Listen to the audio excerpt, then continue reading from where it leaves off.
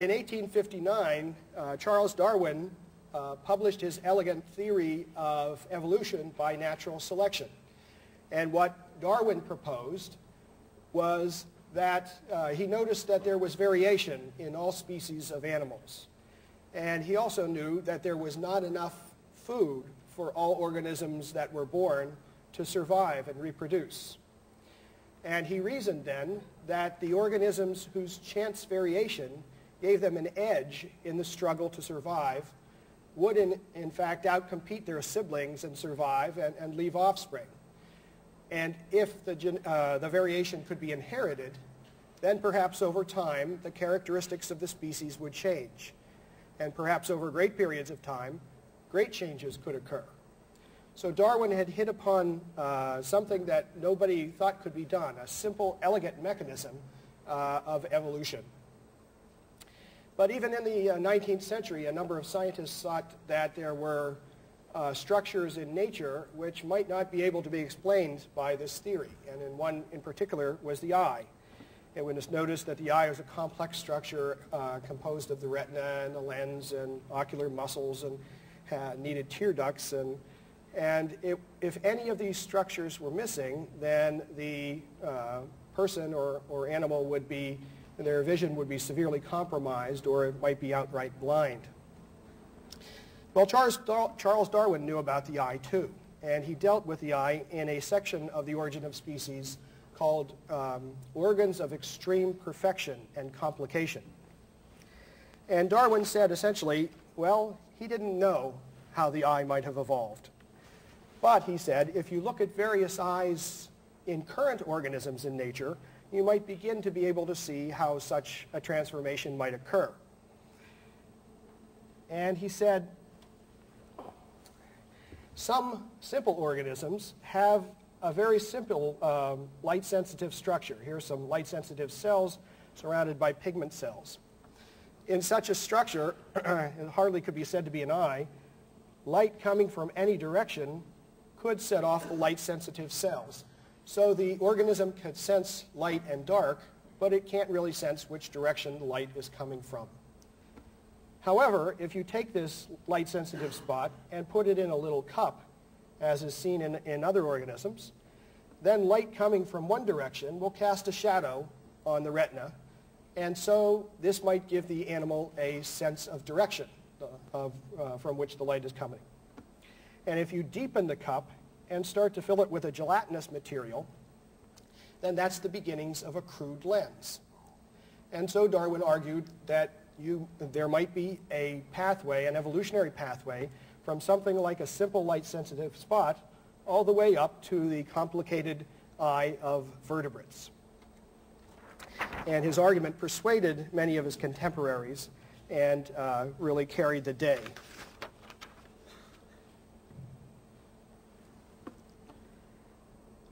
But where did the light-sensitive spot come from? Darwin didn't know. And as a matter of fact, in The Origin, he specifically declined to address that question. He wrote, "How a nerve comes to be sensitive to light hardly concerns us more than how life itself originated." Well, in modern science has become interested in both of these questions. But Darwin was right. He was right to not even try to answer this question, because the science of the 19th century didn't have the tools to even begin to investigate it. To give you an idea, in Darwin's time, atoms and molecules were theoretical entities. Nobody knew if such things actually existed. The cell was thought to be a little piece of undifferentiated protoplasm, kind of like a little piece of microscopic jello. And many people thought that the cell was a very simple apparatus.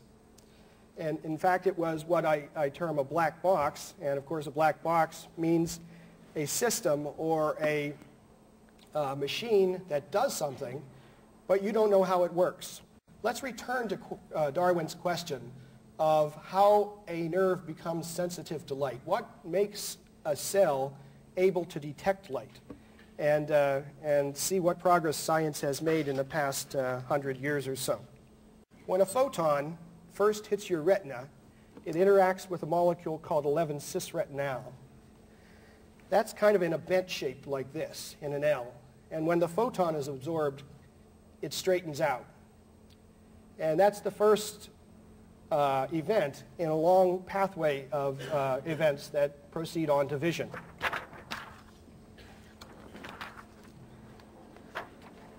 This is much of the rest of the pathway. This is not to the same scale as the last figure. The retinal probably occupies about a third the length of this oval. The retinal is bound to a protein called rhodopsin. Here is designated RH. It's supposed to be this oval. And the change in the shape of the retinal forces a change in the shape of the protein rhodopsin to which it's bound. When the rhodopsin changes shape, it acquires the ability to interact with a protein called transducin. Previously, transducin had bound a small organic molecule called GDP, but when rhodopsin binds, the GDP falls off and a related molecule called GTP binds. When that happens, the complex of rhodopsin, transducin, GTP acquires the ability to interact with phosphodiesterase, this little circle here. When it does that, the phosphodiesterase, the shape of the phosphodiesterase is changed so that it now starts to chemically cut a molecule called cyclic GMP, turning it into 5' GMP. Now there's a lot of cyclic GMP in the cell, and some interacts with this, and some interacts with another protein called an ion channel. But when the ion channel allows sodium ions from the outside into the inside of the cell. When the phosphodiesterase starts to cleave the cyclic GMP, it lowers the concentration of it, and that causes the cyclic GMP on the ion channel to fall off. When that happens, the ion channel closes down, the concentration of sodium in the cell changes. That changes the voltage across the membrane, and that eventually causes a current to be sent down the optical nerve to the brain. And when interpreted by the brain, that is vision. So this is the simple light sensitive spot that Darwin started his speculation in the origin with. Now, believe me, this is just a sketch of the chemistry of vision. It goes into a lot more detail than that. For example, the system that returns the state to its original position and restores retinal to its correct conformation and so on.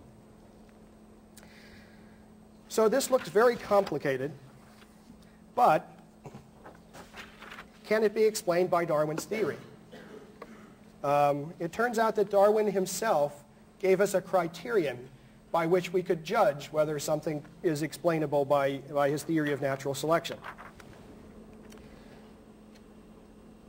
In The Origin, he wrote, "If it could be demonstrated that any complex organ existed which could not possibly have been formed by numerous, successive, slight modifications, my theory would absolutely break down."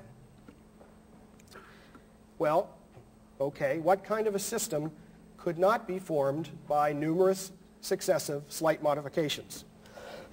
Excuse me. Well, for starters, one that is what I call irreducibly complex, or has the property of irreducible complexity.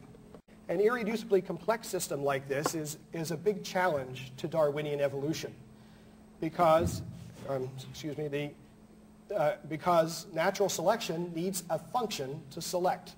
And for irreducibly complex systems, the function does not appear until the system is intact. But are there any irreducibly complex biochemical systems? Cells or systems in the cell? Yes, it turns out the cell is loaded with such things.